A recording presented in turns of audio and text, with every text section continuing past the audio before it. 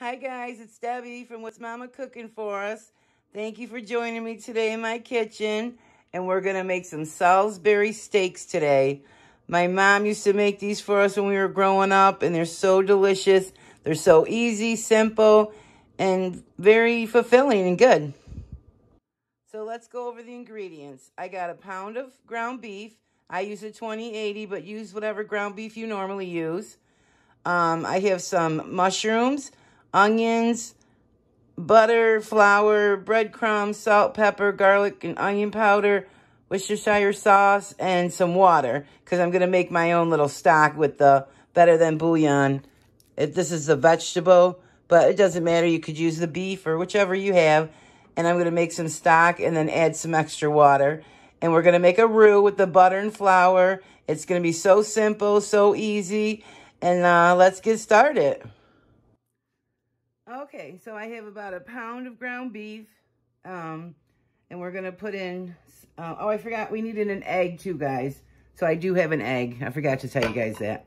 So we're going to put in a teaspoon of garlic powder, a teaspoon of onion powder, teaspoon of salt, or a little bit more. I like to go heavy on my salt. And we'll start with a half a teaspoon of pepper, but we'll see. I might need more. Yeah, I think I'm going to go with a whole teaspoon. I like to just go by what I see, and then that's how I know. And then I'm going to go with some breadcrumbs, about a 1/4 cup. We'll start with a 1/4 cup, but I don't like to use too much breadcrumbs. Yep, that looks perfect. And our egg.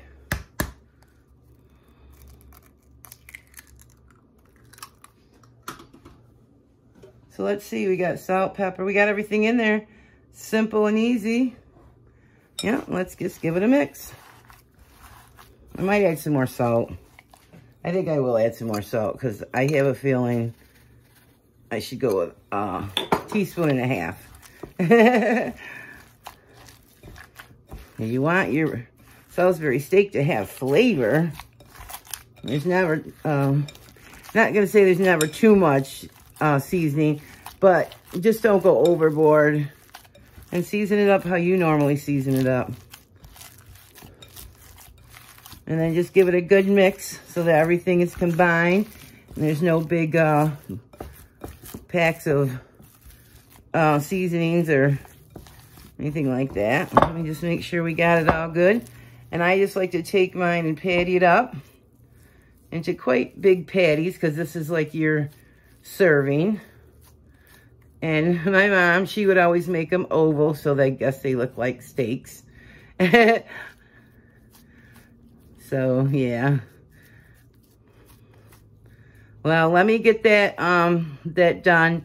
Just take a little time and form it into the little steak patty, and then I'll show you the next step.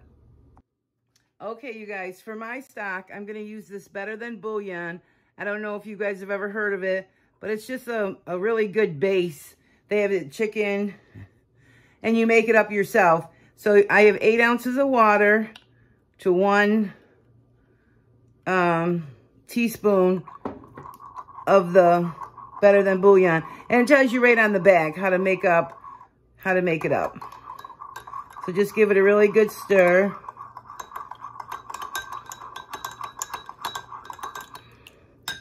And I'm also going to put some Worcestershire sauce, about a tablespoon, just for extra flavor. Let's just give that another mix. And now our broth is ready. And I'm going to add to this another cup of just water, so then that'll be all set.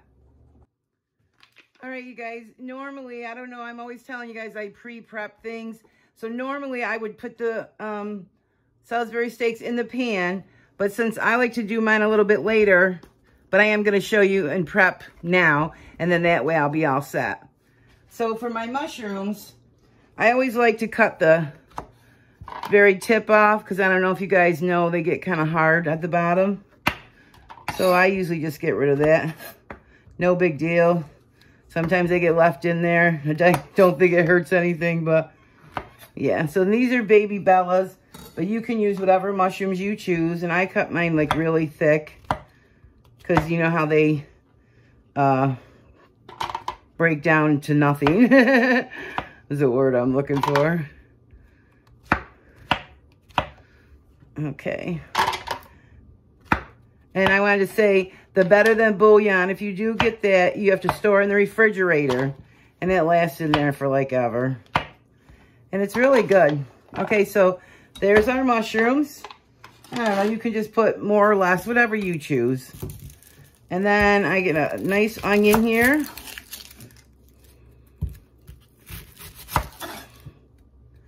Let's see. Yeah, we'll cut it like that. I'm probably going to use 2 onions because these are kind of small. But normally you just use 1 large onion. But these are more like small. Once you peel it, I wouldn't even call it a medium. Oh my goodness.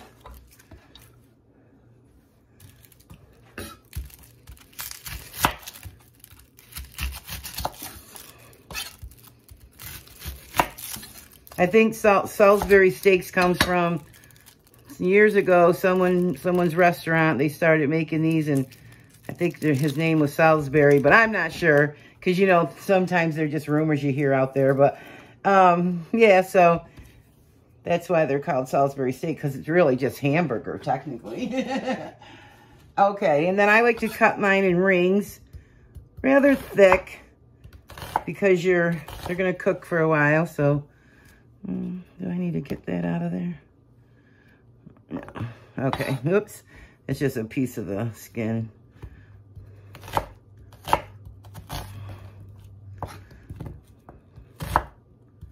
And if I do have too much onions, like I always tell you, I put them in the fridge for another recipe.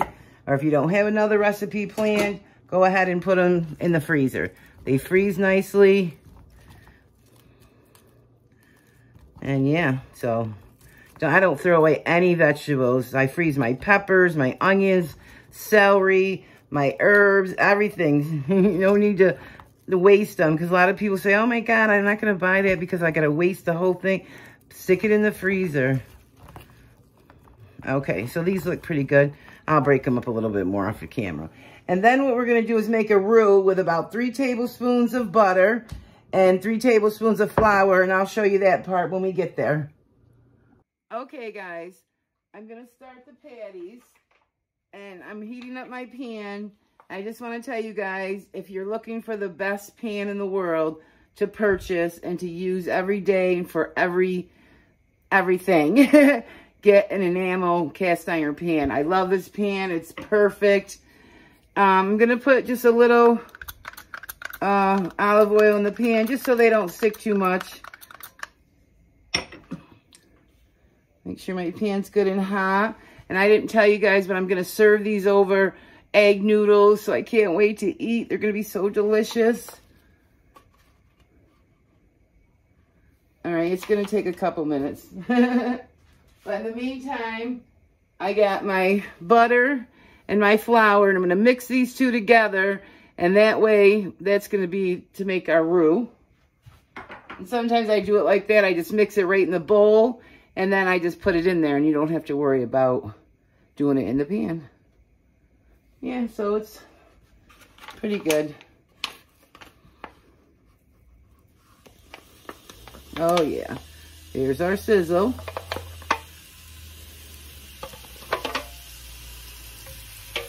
The only bad part about this pan, and it's only literally the only thing, is it's really heavy. So when you're lifting it, especially with the lid on, or if you're washing it. Other than that, this pan is perfect. It washes out clean. It goes in your oven. And yeah, so if you guys are ever looking for a great, get an enamel cast iron pan. So what I'm going to do, I'll show you guys, is I'm just going to mix the butter and the flour together like this. Probably should do it in a bigger bowl, and just, whoops, don't get it in your food. Just mix it like that until it's completely mixed. Simple and easy. And I'll be right back when these are ready to flip. I'll time them. All right, it's been exactly 4 minutes. And just give it a little push in case it did stick. And give it a flip. Look at those. Absolutely beautiful, you guys. And that flour's not going to hurt because we're putting flour in the dish anyway, so that won't hurt. So they'll probably cook another 4 minutes, if not more, or a little less, I'm not sure, more or less. I'll time it again. Let me do that right now. Yeah, so they're going to go again for another 4 minutes. I had to stop it for a second to do the timer, guys, because I couldn't reach it. But, yeah, and then they'll probably cook in the gravy for about 10 minutes or so, just until the internal temperature is about 160 if you like to measure yours. Yeah, and then I was going to say about the salt, guys. There is a lot of salt in the Better Than Bouillon. There's like 700 milligrams or something per teaspoon that we use a teaspoon. So if you want to go easier on the salt, go easier on the salt. And here's the mix I have all made up that we're going to add. And so, yeah, it's moving right along. Okay, you guys, another 4 minutes. And they look perfect. They smell so good.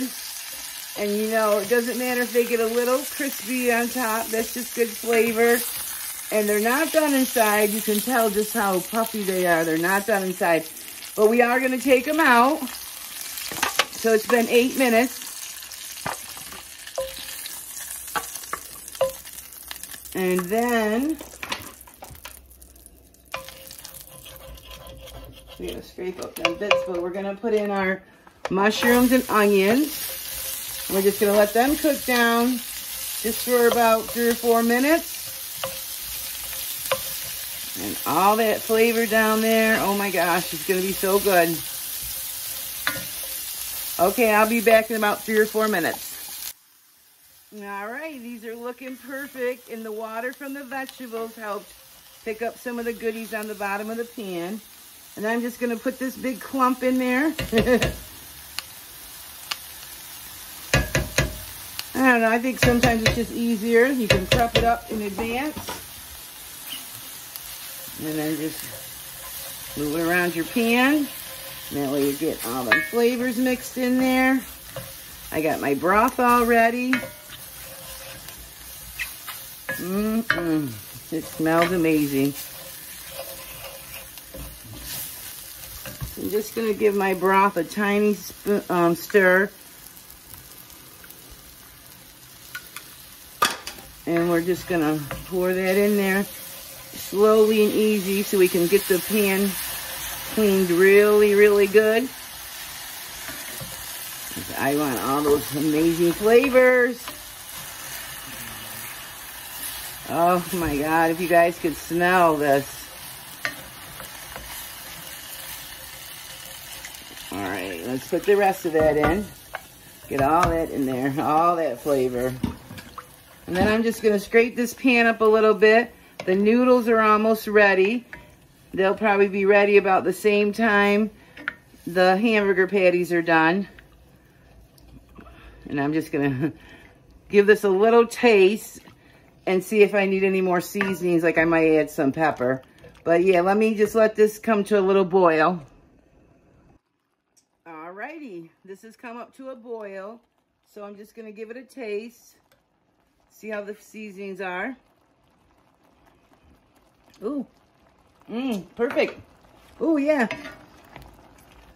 Oh my goodness. Okay, so hopefully it's gonna thicken up. If it doesn't, I'm gonna have to put a little more flour or maybe even some cornstarch. So let's put these guys back in their little bed for the next 10 minutes. I put the timer on because my noodles said they were going to take 7 to 10 minutes. So these can go with 7 to 10 minutes probably as well. Don't forget to put all that goodness in there. And yeah, so look at that, guys. OMG. So yeah, cover them up. And then we're going to put the cover on and let them cook a good 8 to 10 minutes. All right, and I'll see you when that happens. Be ready. These are looking amazing. It's time to serve. It has been 10 minutes. I did open the top and flip them. I did have this covered the whole time too, guys. If you don't have a cover, just use aluminum foil. And yeah, so let's get them served up. Okay, let's serve this up. Now guys, you can put some butter on your noodles if you want, but there's no need to. The flavor from the gravy is going to be good. Let me grab a spoon. Oh, here it is. I thought I had one. Look at this, you guys. Ooh. Nice piece of Italian bread. Let me take my thumbnail and we'll taste it in just a second. You guys ready? You want to take that bite? All right, let's check it out. Ooh, ooh, ooh. Look at that. Oh, my gosh. It smells so good in here too, guys. Ooh, look at that. Get a little noodle. Let's take a bite. Very good. Oh my gosh. So good. Wow, I took too big of a bite. But look at how amazing this looks, you guys. I hope you give this a try. If you're new, I hope you hit the subscribe and come back for more. And to everyone who watches my videos, comments, and hits the like button, thank you so much. I appreciate all of you. And yeah, give this a try. It's simple, it's easy, and dinner ready. You can even freeze these up raw and put them in your freezer. They'll be all ready for you to make them, or you can freeze these cooked ones or put them in your meal plan and have them, you know, in another few days. So it's delicious. And this gravy is amazing. Look at that gravy. Oh my God. All right, you guys, I gotta go eat. I'm gonna give you a close-up though real quick. Yeah, because with the overhead camera, you can't really go in there. Look at that. Look at those flavors. Oh my gosh. Look at that. All right, you guys, so be blessed. I'll see you guys on the next one.